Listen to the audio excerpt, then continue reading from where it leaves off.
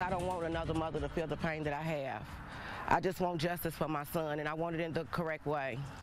A mother in the Algonquin neighborhood continues to look for answers after her son was shot and killed last year. This is Wave News at 11. I'm Noelle Friel. Now, almost 5 months since the deadly shooting, Raymel Atkins' family is continuing to work to keep his memory and case alive.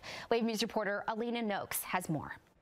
Yeah, there are currently 80 unsolved Louisville homicide cases from 2023. Raymel Atkins' case is one of them. But his mother wants to make sure her son is not just another statistic. This was his neighborhood. This was his whole neighborhood.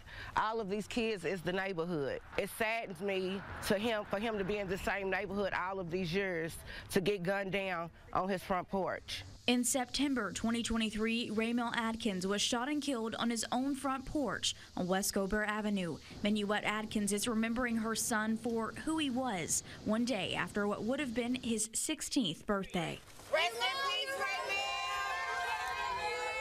He just was a funny character. We miss his presence so much because every day it was a joke, no matter what the circumstances was. If the house was angry, if everybody was mad, he would fix it. He was the fixer. You know, you don't get this kind of outreach and outpour from someone who wasn't lovable and didn't give love. Surrounded by family and friends at a balloon release, Raymel Atkins' mother wants to make sure both his memory and his case are not forgotten. All I can do is pray, and hopefully that they will listen to me, because I don't want another mother to feel the pain that I have.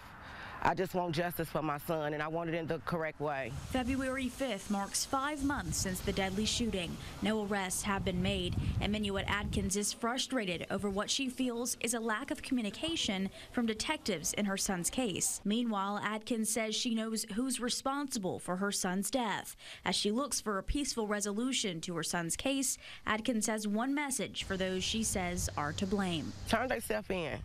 You know, when you do adult things, you get adult consequences. You can't run around here doing anything you want without a consequence. Everything is a consequence, and you just have to stand on it.